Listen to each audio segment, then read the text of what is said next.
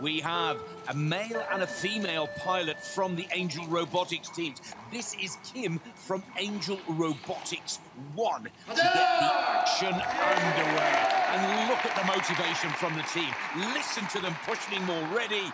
And Hamey, this is a determined team to take the gold with a task is achieved. First green light, 16 points on the board. Now into the slalom. Yeah, we see here that it's a very interesting solution that they chose for the wheelchair with this slope, with these wheels and ropes. Now, this is the man that everybody's got to beat, Florian Hauser. Look how quickly he goes through that slalom. He's a superhero in Switzerland, and he really does push it to the limit, Sue. This is great to watch. Yeah, this is like mountain biking, I think. He's really running over these obstacles. This could be the main challenge, perhaps, for the defending champ Hauser. And this is Yuri Larin of Russia. He's an experienced Cybathlon athlete, sixth in this race last year. Then RT Movers is the second Japanese team. The RT stands for rough terrain. Successful in the first task and looking good in slalom in the second task here. There's the second green light for Morita Masanori. Both the Japanese teams looking strong here. Now let's go back to Hauser's suit. And again, this is where he really is brave, pushing the machinery to the limit, up and down the stairs. Yeah, we can see that he's really competitive. He's just going through the task. He has no fear. And a perfect score of 29 points. So the South Koreans are both in excellent form here. Here's the second of the Angel Robotics. This is Kim Robotics Team 1. Again, climbing the stairs with amazing speed. Yeah, here is very impressive also to see that he's actually taking one step after the other. A lot of other exoskeletons, if you will see, will bring both feet into the same step before taking the next one.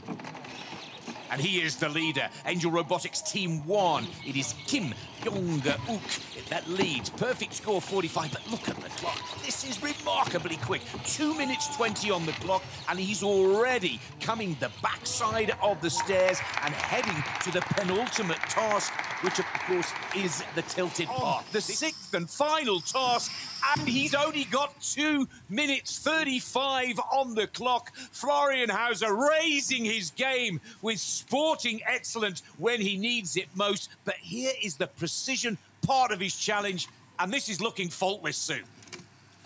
He really did excellent. I mean, but also his wheelchair seems really fitted to him. So, and it seems also that it's very high technical wheelchair. And there is the closure of the door. Releases and he closes and crosses the line. That is an amazing time. 3 minutes 04, 100 points, clean score from start to finish, and that is which is task 4 before moving on to the tilted path. But look at this from Kim, the leader, and coming into the sixth and final task. There he looks to open the door, go through that doorway, and then down to end the challenge. This is lightning speed, and he's as fast towards the end of the challenge as he was at the beginning, Hamey.